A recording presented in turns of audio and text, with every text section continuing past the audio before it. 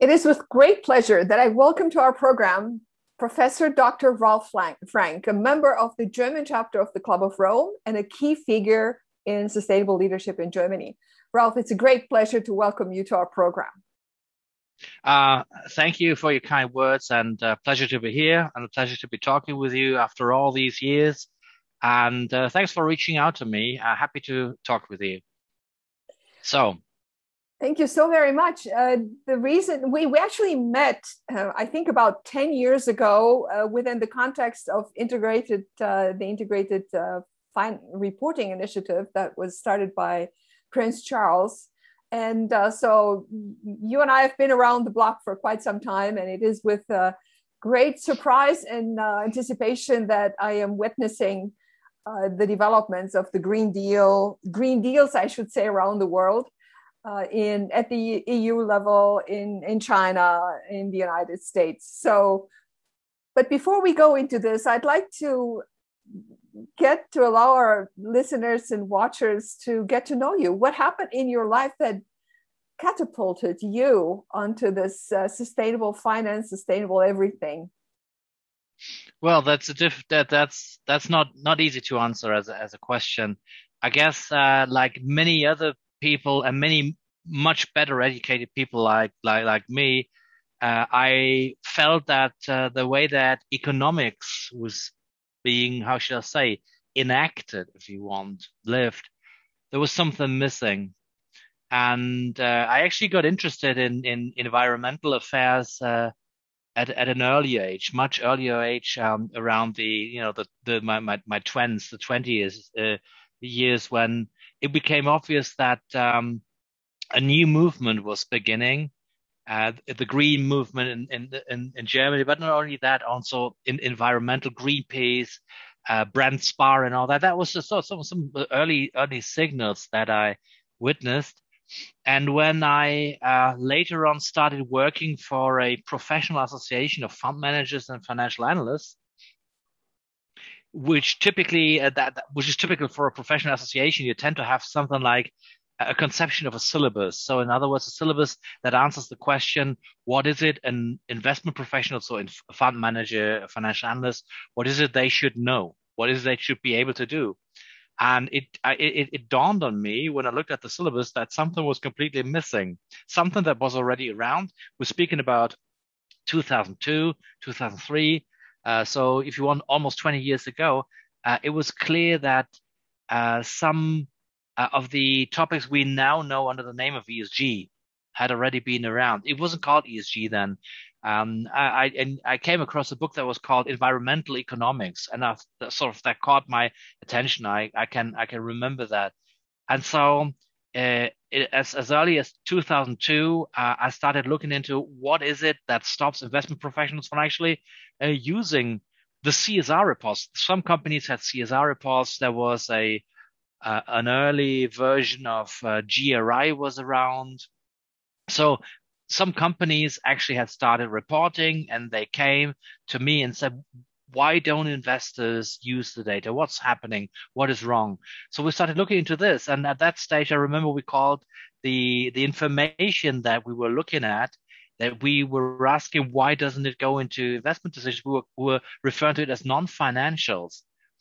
And some of we'll call it extra financials. And later on, someone invented the footnote that whenever you said non-financials, you meant that these informations, key performance indicator or whatever, were not part of the primary financial statements. So that was the reason they were called non-financials. I remember us arguing ever so often to sort of say, just because we call it non-financials doesn't mean doesn't have financial impact. So that's what got me started. Later on, I started conducting my own piece of research, behavioral economics. Behavioral economics is like, it's probably the wrong thing to say these days, like a virus sort of spread, and I got infected. And I, being a sociologist by education, I was very fond of some of the key messages of behavioral economics, especially behavioral finance. As a breed, the humans, cognitive deficits, laziness, overconfidence, some of the things, if you take a close look, I don't have to tell you that you've taken enough close looks at the financial markets, but a concept like confidence is omnipresent in financial markets.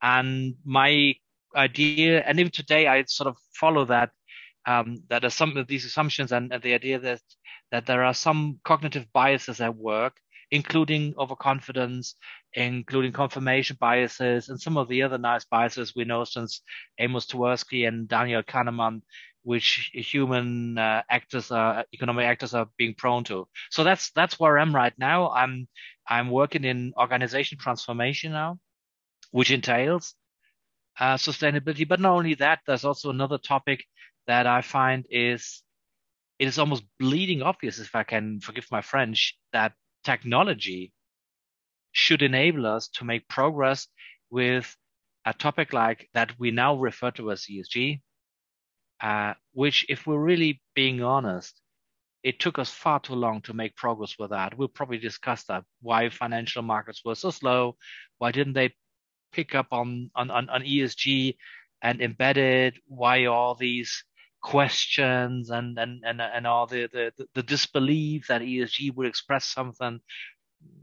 Even today, I have to admit, I had a session yesterday with the Corporate Reporting Users Forum, which is a network of investors, and there was still some people trying to enforce the argument the economic profitability is the only thing that matters about a company in the year 2021.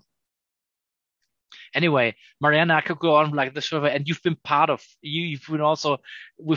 the same community of people who try to change something, and often frustrating. I mean, if we're being honest, I don't know, for you, I can say for me, it's often been very, very frustrating to see that so little progress was made. Now we have to, you spoke about the Europe's man on the moon, the EU action plan on sustainable finance. Is it good? What does it do? Anyway, I'll stop here. I wanted to give you the opportunity to chip in, because I'm pretty certain you have something to say on that. Right. If there is something that characterizes me, is I never give up. And so are you. Otherwise, we wouldn't have this conversation. So I have chosen to label the current green initiatives worldwide, starting with China, followed by the EU, and now, thank God, the United States, on their efforts along the Green Deal, whatever that is.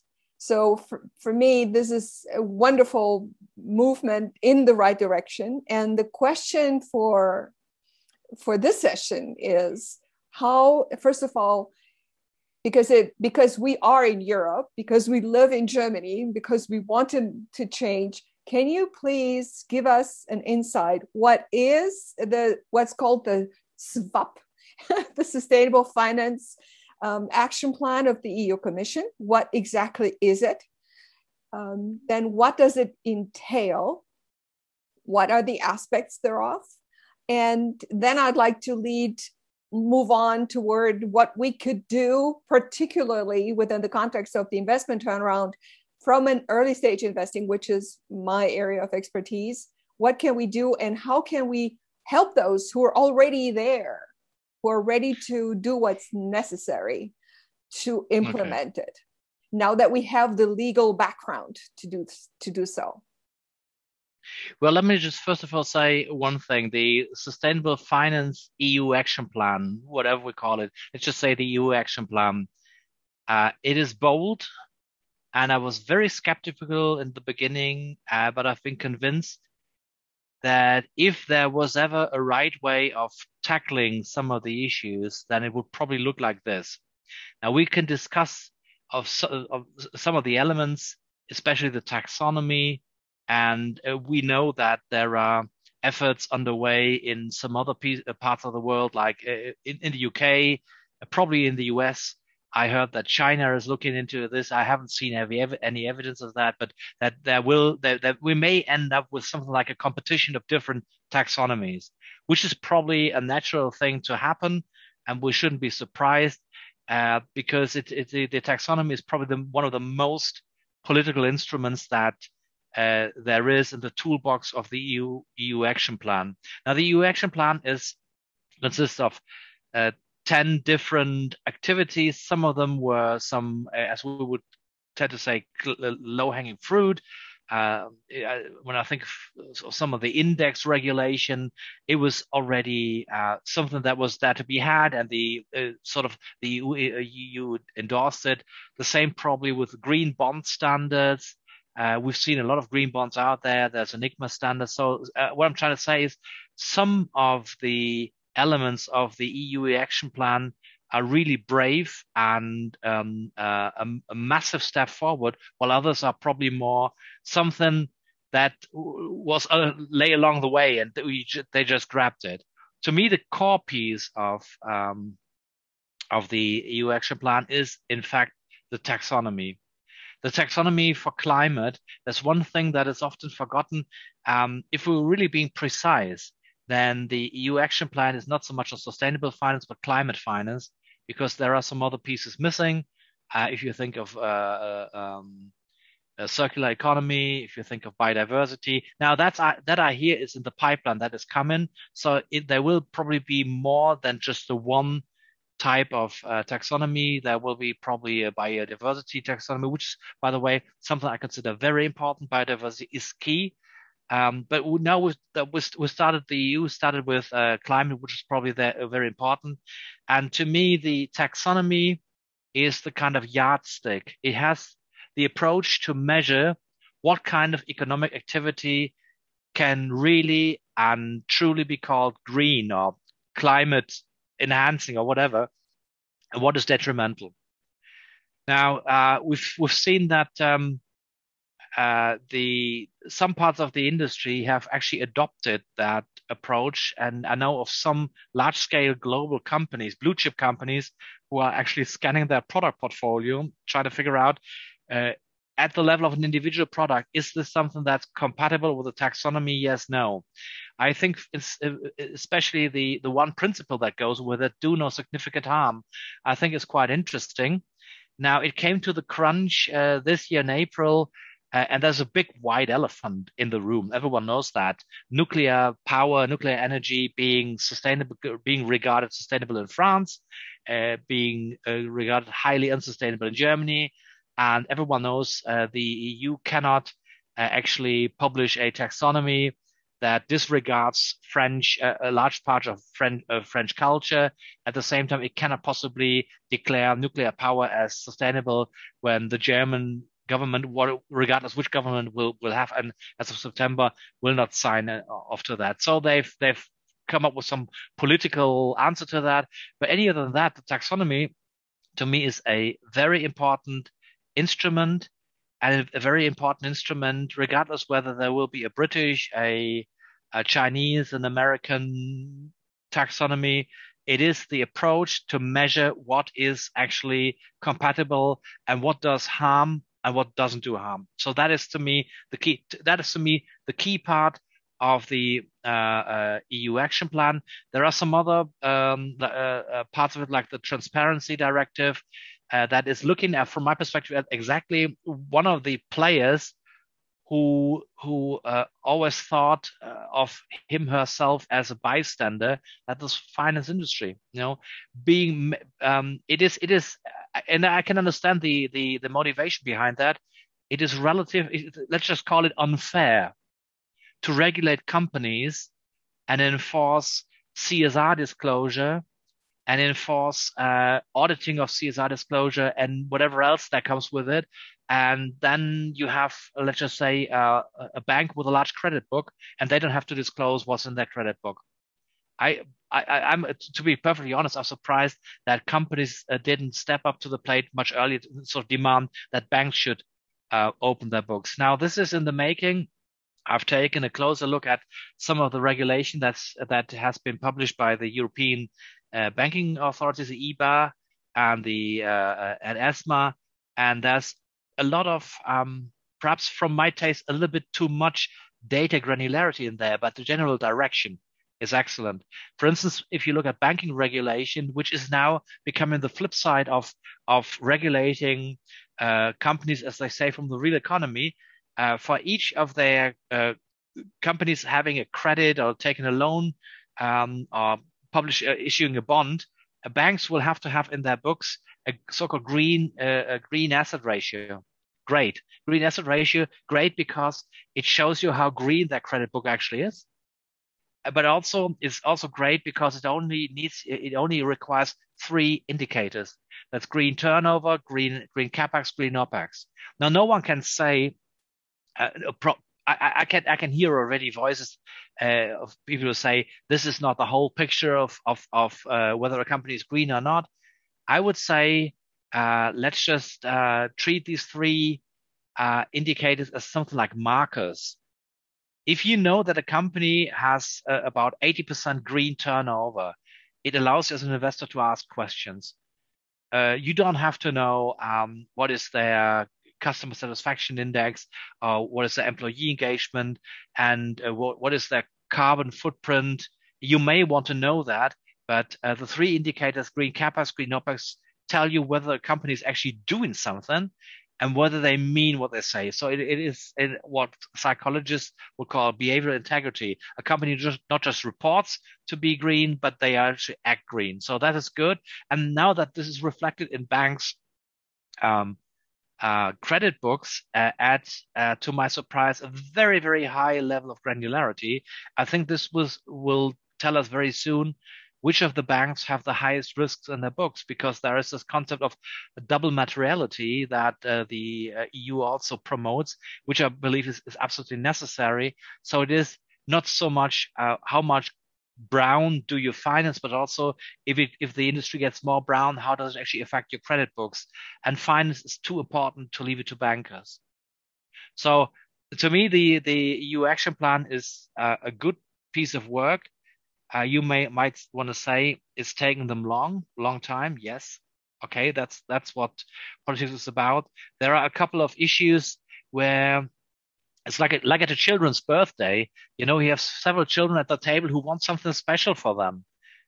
And the European Commission is very likely to sort of give it to them because they want harmony and everything. It was clear right from the start that some of the energy supply strategies of some of the member states of the European Union are highly unsustainable, and we should call it that. It's I don't think it makes sense to go to extremes to energy transition when you know that some of your neighboring countries are still using their nuclear power plants who have been outdated 20 years ago. Do we want that? No, we probably shouldn't want that. So it's a brave undertaking. To answer your question completely, it's a brave undertaking. It's the transparency level that is probably a part of hygiene. To me, the boldest move is, again, to introduce a taxonomy and to have probably more taxonomies come in. Right. So thank you so much.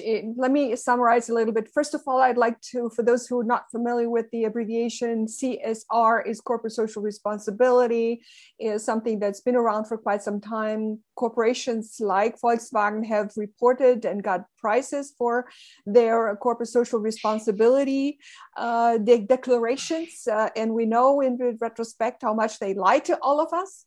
So it is important that now we have regulation and not just declarations. So the EU Commission's financing sustainable growth entails 3 aspects. One is the taxonomy, is the declaration of what constitutes a Green Deal. And they have several areas, 5 of them, but only 2 right now are in the focus. The rest, like circular economy, has not been defined. The focus of the taxonomy declaration entails climate change and climate adaptation factors. It doesn't look at circular economy or the marine life and or biodiversity and prevention and so on. The second aspect of the EU Commission plan constitutes the disclosure criteria, which enables companies to see what is actually in the supply chain, with whom they are dealing with, how much they subscribe to the necessary regulation. And the third aspect that you spend time on is the transparency, which is extremely, and transparency and disclosure are the same. What is the benchmarks is the other third aspect, because how do you measure? We need to concrete benchmarks as to how we know whether or not we are achieving those goals. So this is the third aspect. And how we make progress, not to forget that progress within the same investment from period A to B to C and so on. Yeah. Exactly. So thank you for that. That's very, very important, and important information for those who are listening right now. Our audience is mostly business angels, venture capitalists, impact investors, and entrepreneurs who would like to know, well, how to gather the capital from those who actually get it. Because one of the things that is currently happening also is that the capital that has been actually supposed to flow into the market and supposed to go to those entrepreneurs who actually know what they're doing and want to implement these things is not reaching them, because the banks are deciding whether or not who deserves to get the capital or not. So they're still finding ways better ways to get money from business angels who are not banks, who decide on how they invest their own money or not. So it's an easier way to still make your dream come true. So back to the audience, if you are a business angel or family office, and you're not a bank, you're not regulated, but you still want to start a venture capital fund that is ESG compliant with the Green Deal, what would you tell such people? What is a venture capital ESG fund? How to implement them? What are the areas that we need to focus on? And also, from my perspective, how does that relate to technology? I'm an artificial intelligence, I'm a computer scientist expert. I am investing in exponentially growing technologies that are in line with UN SDGs and planetary boundaries. What would you advise us? What kind of fund? What are the structures? What are the areas that we should be focusing on?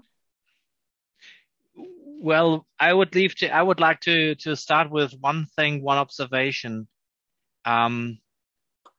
Most of the, as you quite rightly put it, the disclosure and transparency efforts that are part of the EU action plan will not make a big difference to many of the kind of investors who you mentioned, venture capitalists or business angels, basically because these disclosure standards refer to assets that they're not invested on or even interested in. And from a psychological perspective, I would like to say, even add one thing. There is almost like a blind belief in the strength and the power of more data. Now, I'm not denying that you want to see you need a specific level of transparency with regards to your assets, but more data is simply more data. And some of the stuff that comes from the EU, and by the way, also from other initiatives, is simply asking for more data. A good example of one that I personally like is the TCFD, the Task Force for Climate-Related Financial Disclosure, because there is the question, something, Mariana, that you and I probably intuitively love when someone says you want to integrate sustainability into your governance, your strategy, and your risk management, because that's when it gets serious. But anyway, this is big banks, these are big companies. Let's just look a little bit at what is it that people with the idea of a venture capital fund can do. Well, first, I see two things. So one of them you already mentioned, that's technology. And the other thing that I see is how to select the right investments. Let's just start with the latter part, how to select the right investments and what to do about that.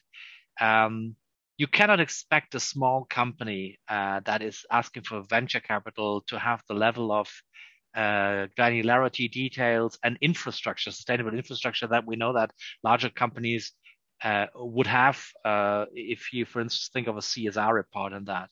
So trying to figure out what kind of company am I dealing with, which is, from my perspective, part and parcel of venture capital.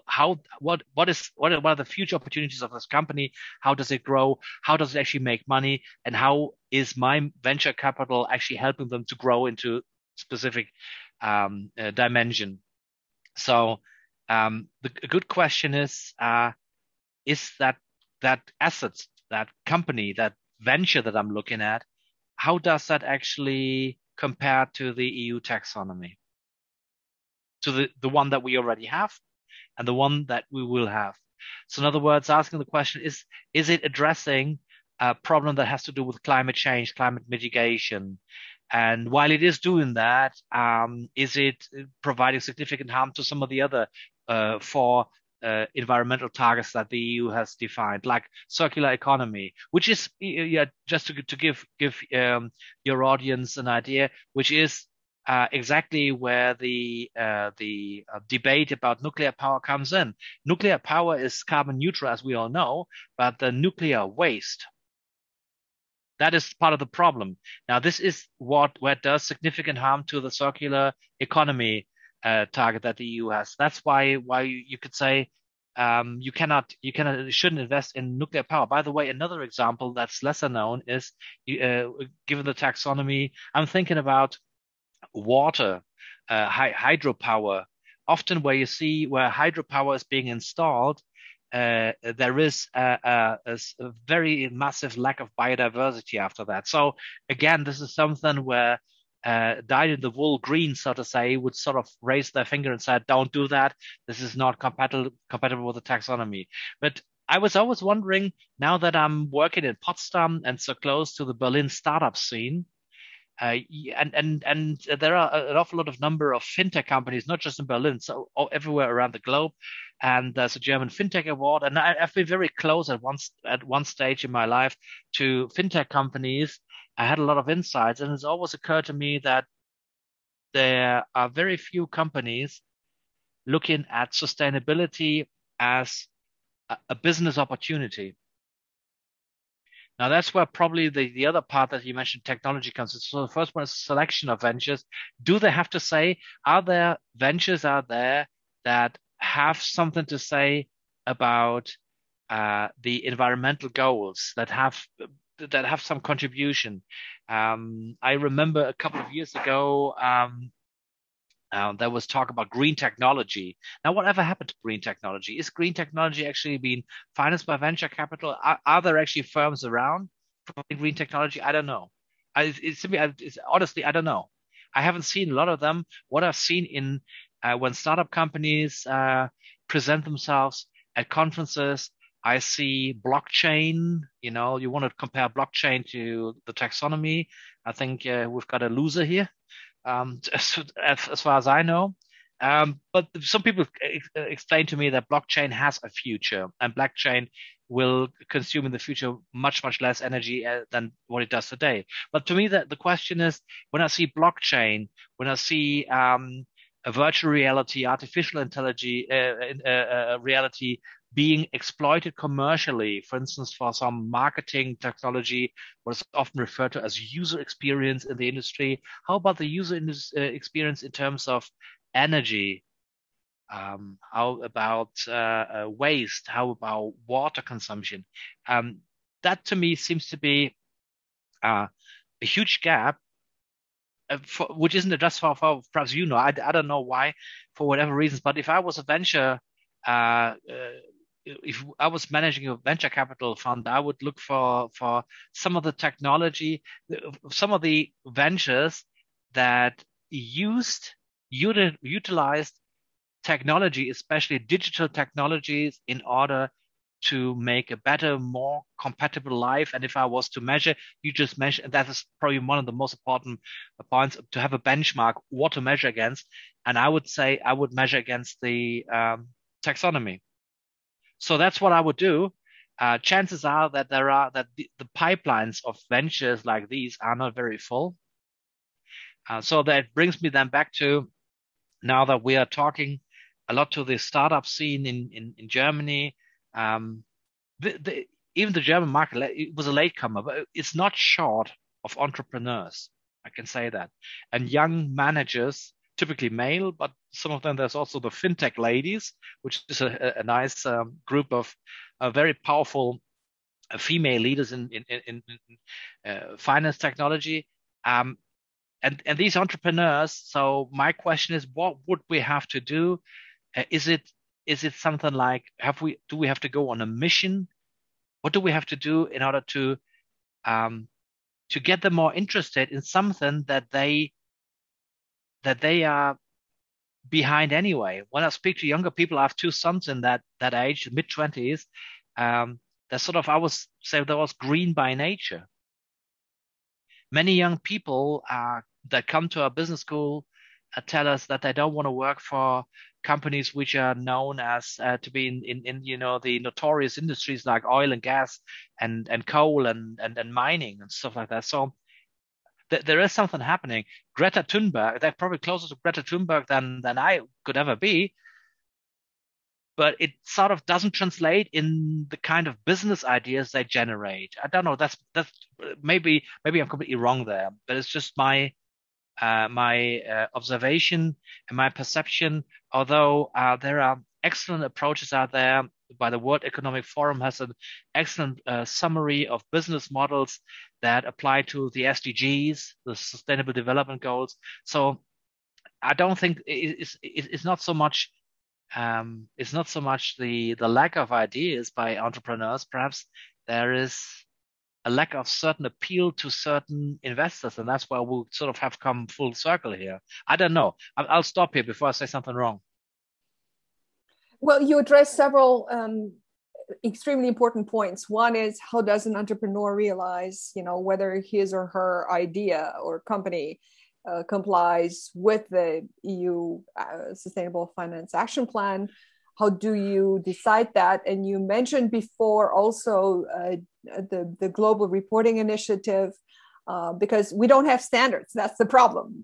Had we developed standards thus far, we would be in a much better place. So in our business angel activities over the past 30 years, not 30 years since we started, but over the past couple of years, we sent them to B Corp, where they could go through lists and make assessment as to what it is in their enterprise that actually complies to what rules there.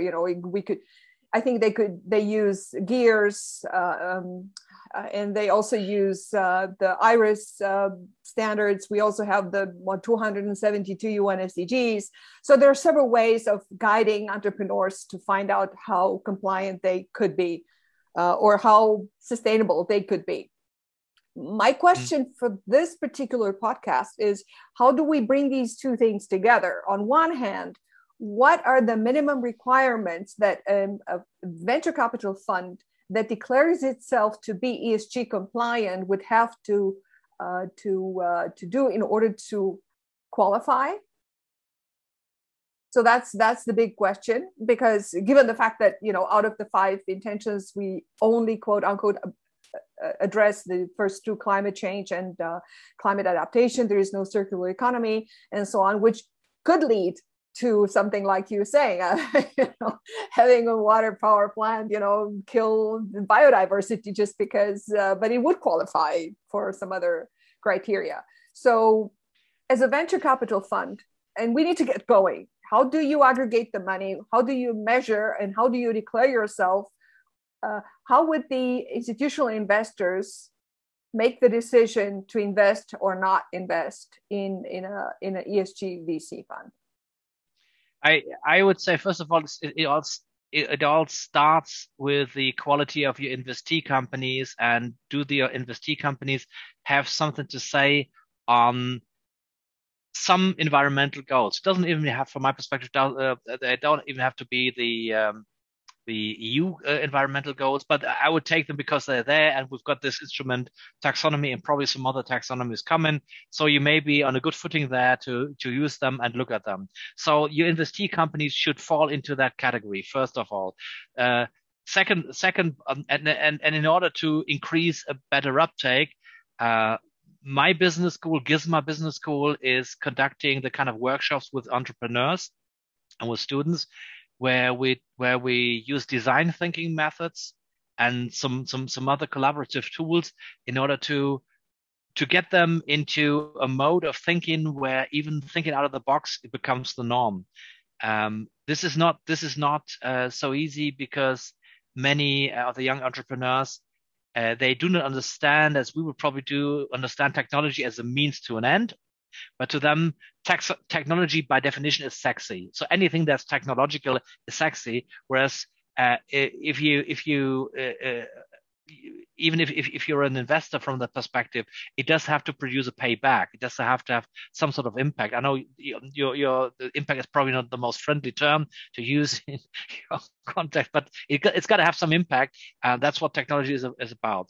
So at the same time, when I look at let's say the constructive principles of a venture fund, it should, from my perspective, very closely follow the EU taxonomy or some other taxonomy, but anyway, something like I was going to say rock solid. There's nothing rock solid here, but as solid as possible benchmark to use in order to qualify and make sure that the investments you have in your portfolio are really green or whatever, ESG, sustainable, in the sense that they have a purpose that is sustainable, and B, the way that the business is conducted is sustainable per se, or green, or whatever you want to call it. So I would say the underlying principle, the constructive mechanism, must be some hard benchmark, which could be a taxonomy.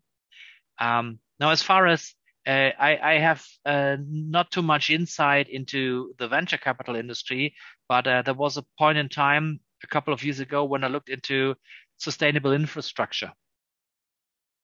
And part of what happened to the sustainable infrastructure industry projects that were being offered was that often investors thought that they didn't want to be the first ones to invest. They didn't want to be, who wants to be as Tversky and Kahneman, right? As prospect theory, who wants to be the loser? If it fails. But there's always got to be the first one. Now, I'm not sure what kind of means a venture capitalist has, but perhaps one access or entry point is to have on the side of the venture capitalists their own ESG force of people who are savvy in ESG or sustainability, who can actually produce the kind of level of certainty that you need to have in order to know I can go into that investment even though I'm the first one to invest.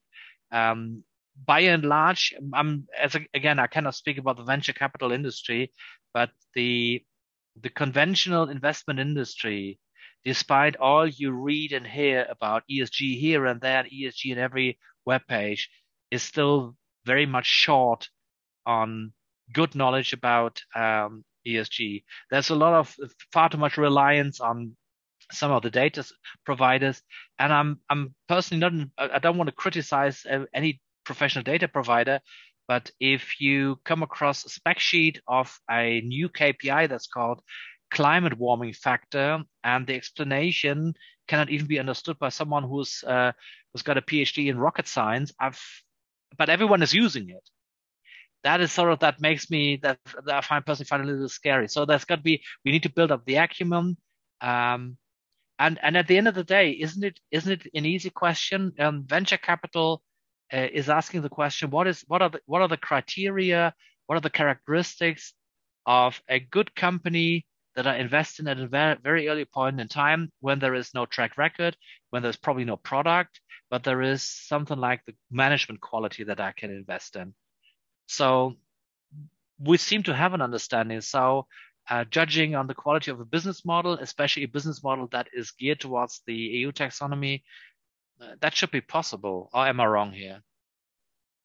Well, I am the example that it is possible. We've done it for the past 30 years. The question is, let's say you personally, Professor Ralf Frank, is head of a pension fund.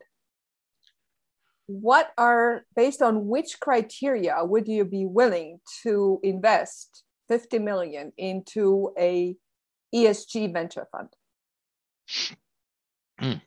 That is a tough question. And first of all, I'm in a regulated business. That is the first thing. Then secondly, let's assume I have not been the bravest person in the world for the last 30 years like you. So I've been different. I've always played the safe bets. But let's not make this caricature. De facto, we all know this is pure investment theory that that investments in equity, be it traded equity or listed equity or non-listed equity, is the most profitable investment you can make. At the same time, it is very, very volatile. It can be very volatile. So, and we all know there's this strange relation between volatility and profitability that is in every textbook.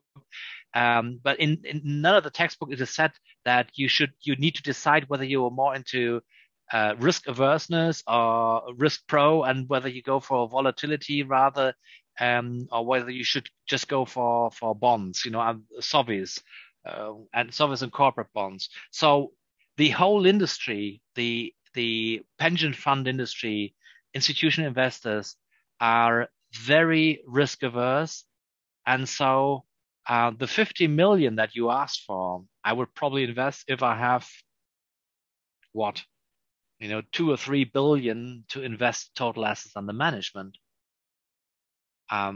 Given that I'm not propagating here, and I'm not saying this is the way it should be, but from experience and from looking at the industry, we know that the industry is very conservative with a small c, and is very, very risk averse.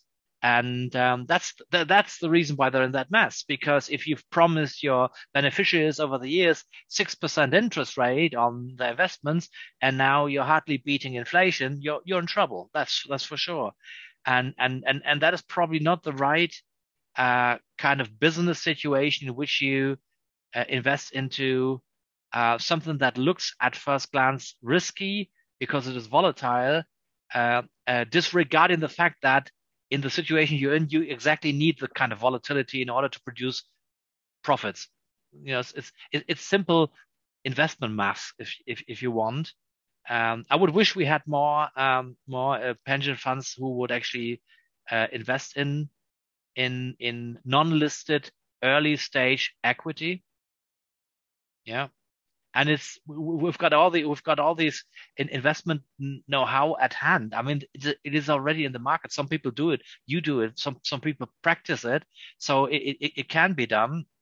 The problem is just that it isn't done at scale. That seems to be part of the problem.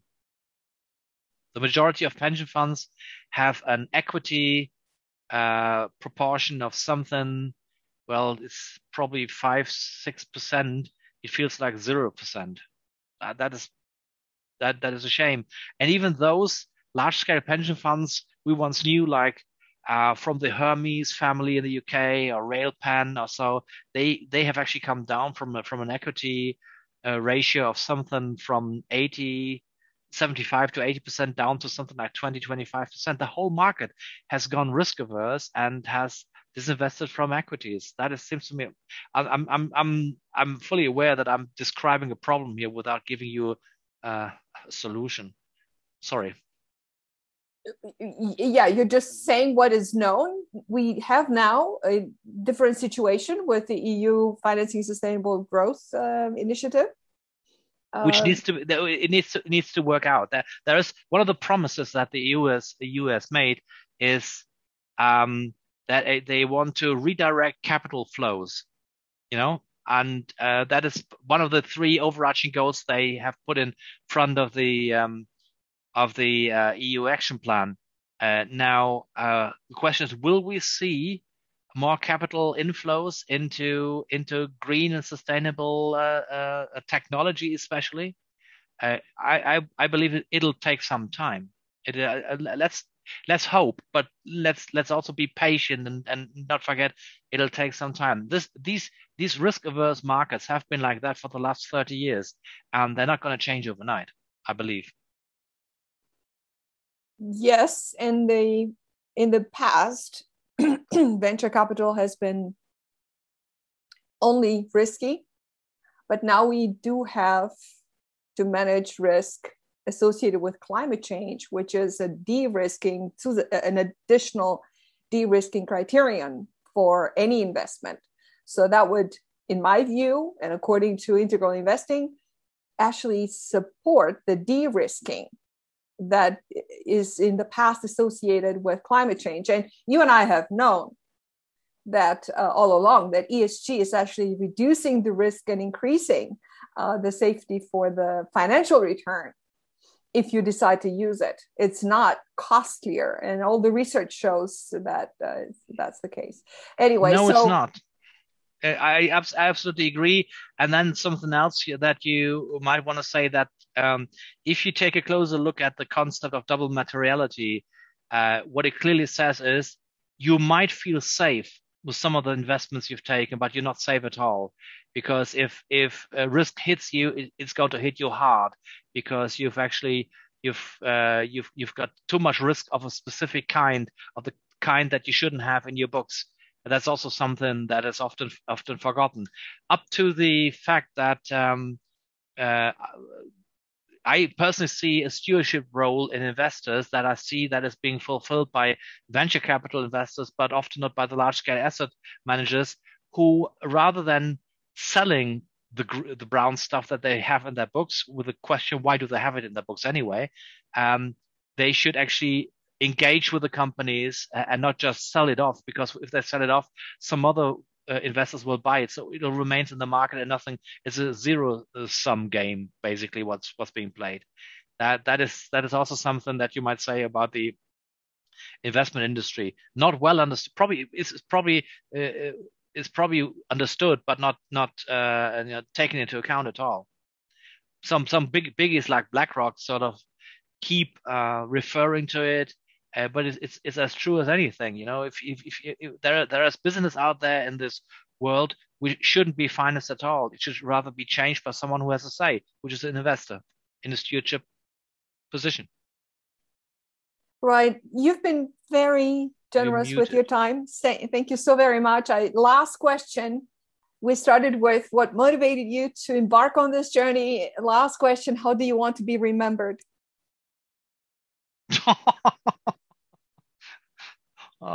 I have spent a lot of hours, I'd say, on the question, how do you get ESG into good investment decision making? And I'm still looking at it today from different perspectives. And sometimes when I teach my students, I cannot help it. I just give them an investment thing to work on, although many are actually not experienced with finance at all. So I want to be remembered as someone who helped to pave the way a little bit better to get ESG topics into mainstream investment decision making. Wow. Well, yeah, that's a good goal. So thank you so very much for your time and insights and wisdom nuggets. Thank you for participating in this program, and I'm looking forward to our next conversation. So do I, Mariana. Thanks for having me on your program. Thanks for asking me the question. Enjoyed every minute of it, and my pleasure. Talk soon. Take care. Stay safe.